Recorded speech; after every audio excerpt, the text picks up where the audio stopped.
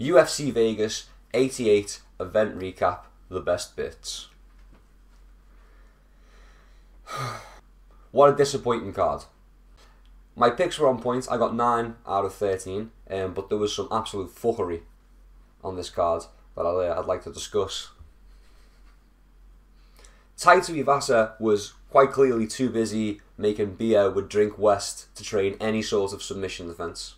Ange Loosa got battered for a minute, got poked in the eye, and ironically, despite claiming to be unable to see, saw a way out of a fight he was losing. C-Rod played possum for 2 rounds, and in the third, he sprung his trap. He got the decision, and I did pick him. But I was watching and I thought he'd lost 1 and 2, and there was a good effort in the third, but it weren't enough. He had to get the finish, and somehow he got the decision. Now, there's an argument to be made that he was just controlled in round 1 and 2. There wasn't much damage landed. It was more just control time, and I think even in them rounds he landed like 1 shot more in both. So I don't know. What do you value, right? It's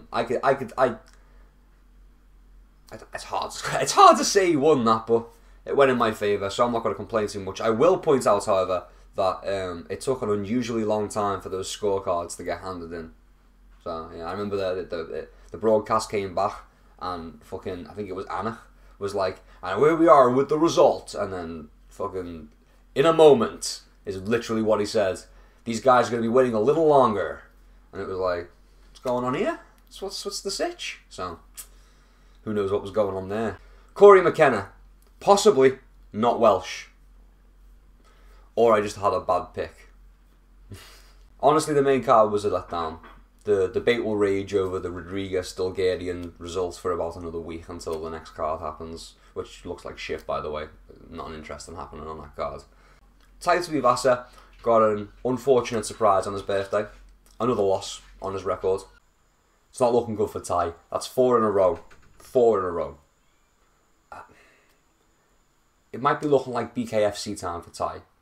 Maybe his star power can get him 1 more fight in the UFC, and maybe he can get a bit of a revival going. He is 31. He's got a couple of years left. He should be in his prime right now. So it's a tough one. I think he has got the star power. I know I said in my previous video he probably doesn't have the star power, but I kind of feel like maybe he's got enough star power to kind of carry him through 1 more fight. He's a fan favourite. Fingers crossed for Ty.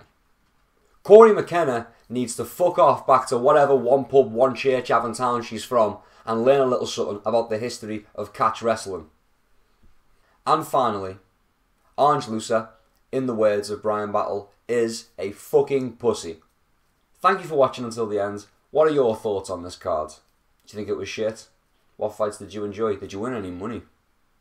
Let me know.